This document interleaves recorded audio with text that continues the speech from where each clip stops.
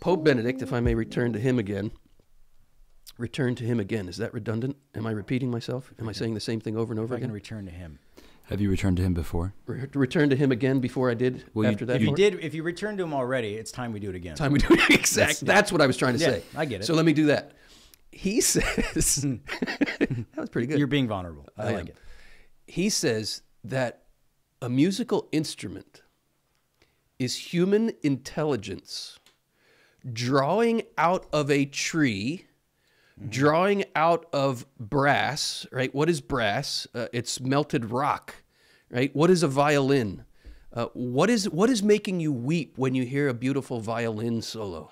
Well, let me tell you what you're hearing. You're hearing hairs plucked from a horse's ass, vibrating, being rubbed against sheep guts, dried out and stretched out over a hollowed out piece of tree, right? That's what a violin is. A good violin, the bow is made out of horsehair, hair from a horse tail, right? And the strings of a good violin are dried out lamb guts. You just explained what art is. It's a lot. It makes sense experienced. Describe. Right. What are you doing? What are you doing? But that's what's happening. Yeah. But what Benedict says is music is human intelligence drawing out of the elements of creation, horse hairs, lamb guts, melted rocks. That's what guitar strings are, right? Melted rocks. A flute. Think of a flute. What is a flute? Melted rock that you are blowing through. But what he says is there is already music that the Creator has put into creation, because the Word was made flesh. What does that mean? The Greek word that we translate word was made flesh, is logos. And the logos is the logic, the purpose, the meaning, the reason behind everything. What makes a rock a rock? What makes a tree a tree? What makes a lamb a lamb? What makes a horse a horse? There's a logic to a horse. There's a logic to a lamb. There's a logic to a tree. That logic, behind that logic, is the logos. And the logos, the logic, the reason, the purpose, the meaning behind everything, this is the Christian proposal, entered into the world he created through a woman who had to open and say yes and be vulnerable, as we were saying earlier. A bride said yes, and God enters his creation through her womb. And the incarnation means not only that flesh, human flesh now, communicates the mystery of God, but it extends to all of creation. And Pope Benedict says that when we make music, we are drawing the logos out of the melted rocks. We are drawing the logos out of the horse hairs. We are drawing the logos out of that hunk of hollowed out tree in a guitar or in a violin or a piano or whatever instrument you're playing. You are pulling the music out that God has impregnated into creation. Yeah.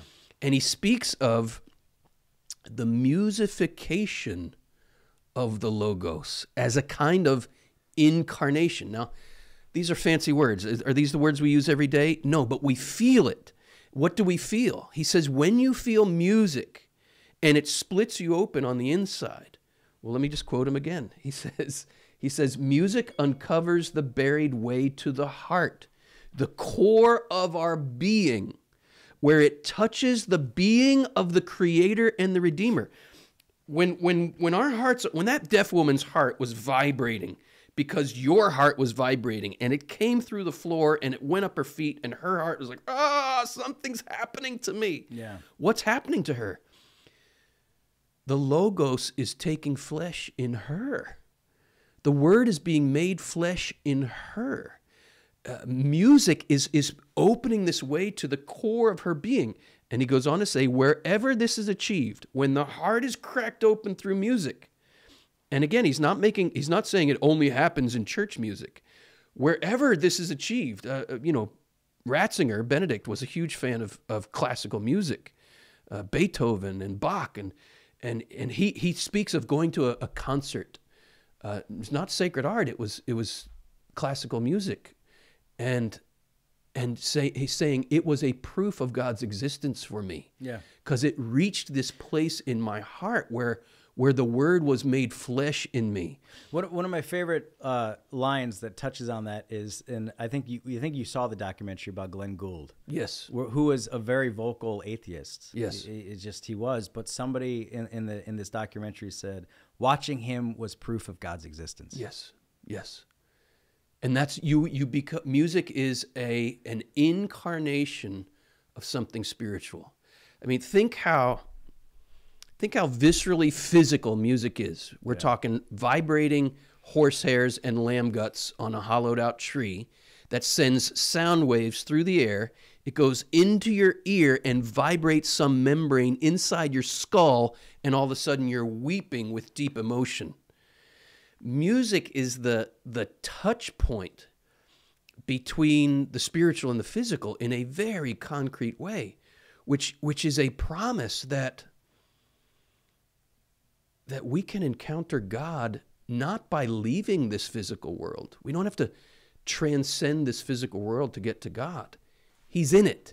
He's here. It doesn't mean the physical world is God, but that God has chosen to enter it. This is where theology, music, and evangelization all come together. And I'm putting fancy words to it, but you and I know this viscerally in our first encounter, when we met and we sat down with a guitar and just shared songs for 2.5 hours, and a bond formed between us that, I mean, almost trying to put it in words is a disservice, because you just have to reverence that unspeakable thing.